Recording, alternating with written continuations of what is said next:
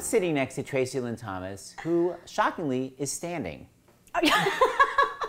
Okay, so just the first part is, so I told Traci Lyn, I wrote this book, Broadway Nights. I'm like, Traci Lyn, you're featured in my book. So Traci's like, she's like looking through the book. She's like, oh, what nom de plume did he come up with for me? And like, what did he make up about me? Okay, it turns out I called the character Traci Lyn. Spelled the correct way.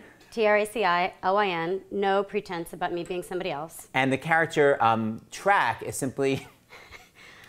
I am 5'2" in heels. What's the... On a box. On a box. Everything is just about how crazy short she is. So she's like, you didn't change my name and you're making fun of me. And you totally added the shortness. I don't understand.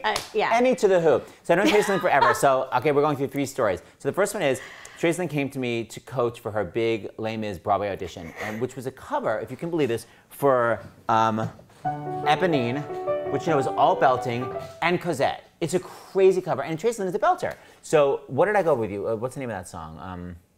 Heart Full of Love. Heart Full of Love, yeah, that one. So I coached her on it. She sounded amazing on the Eponine stuff, and then, the very end of Heart Full of Love goes up to B flat. And what did I say to you? You said, you can't hit that note, don't even go to the audition. That's what he told me.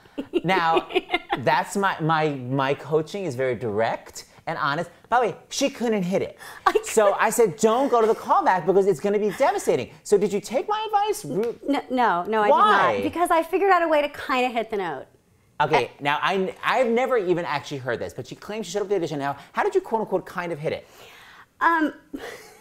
Instead of singing out and trying to support and make an actual note, I just sort of sucked air back over my vocal cords to see if I could make a whistle tone that matched the correct pitch. Okay, so this, we haven't even tried this. This is sort of what happened at the audition. So it's gonna go, not a train, not a train. So where am I? Not a train. Here it comes. Here it goes.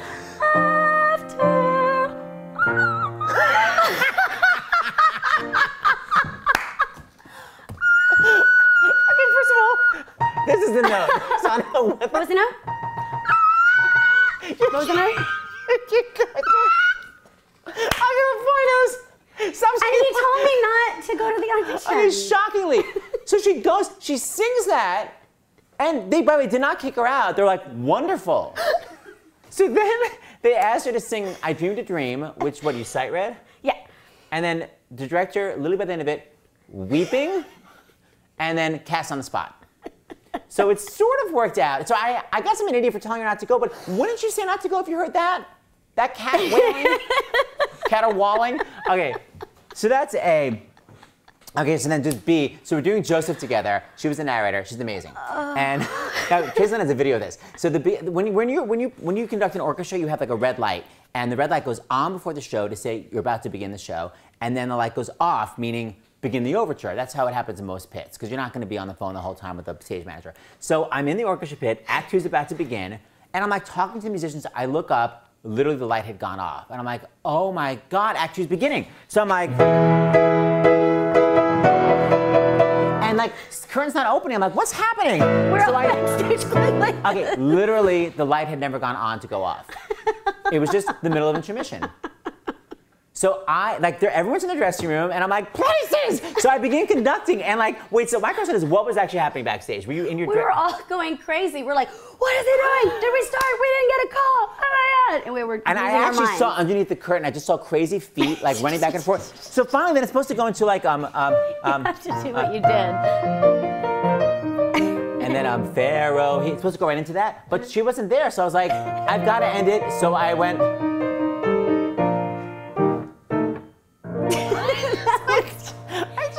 And that was a little intermission in the And then there was another intermission, and then Act 2. Yep. Okay, so hence I'm not conducting anymore. Kind of jumped out of the business. Okay, final story. So Traci Lyn and Traci tried out for the show called Midsummer Nights. David Saint directed it, musical theater, where she just got out of college. And now if you watch this video I did with Laura Benanti, we're like, people make excuses all the time before they sing, and they really shouldn't. Cut to, Traci Lyn didn't make enough of an excuse. She was like, hey guys, I'm sick at her audition. But her voice, okay, combined Bea Arthur with Lauren Bacall, Elaine Stritch, and a washing machine. Yeah. It was literally just like, la. It was awful. So I was like, oh, wow, she's an awful singer. But she's such a good actress, because she's a great actress. I'm like, we got to cast her in the show. But just FYI, the chick can't sing. So now, by the way, you never came to me and you were like, I actually can't sing. You just accepted the fact that. Well, I was a little scared of you. I mean, you just sort of proud of that. Anyway, the point is, I put every harmony line was like literally like this, you know, like the whole song was like up here, and I was like, Traci, just go like ba ba ba. I literally, it was like she's a horrible singer. She can't belt at all. So cut to, we're doing the show.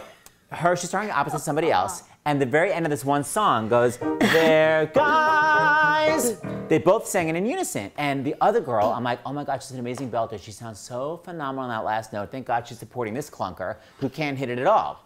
So, the very last, now I go through the whole run of the show thinking she's an awful singer. The very last performance, Traci Lyn's like, I lost my voice, I can't hit that last note, and guys will be guys. I'm like, who cares? You sound awful on it anyway. I'm like, the other girl's amazing. I'll just let her hit it by herself. So we get to it. Traci Lyn doesn't sing, and I just hear, there goes. So the amazing note I've been hearing for 2 months was coming out of that yap, and turns out the other girl had been marking it. So I was like, wait, what? So of course I bootlegged the show. I went back and listened to it. I'm like, Traci Lyn, you have an amazing belt. So I literally wasted a full rehearsal period and a full run of a show because she gave a terrible audition. So I'm just gonna play you what actually she sounded like every night, and I had no idea. We literally have not sung this since 1989. So we'll see if I can still do it. I don't know. Guys will be guys, will be guys, will be guys, will be guys, will be guys, will be guys. Hit it, girl. They're guys.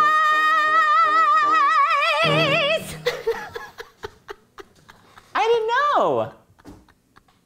Elaine Stritch. Oh. I'm out.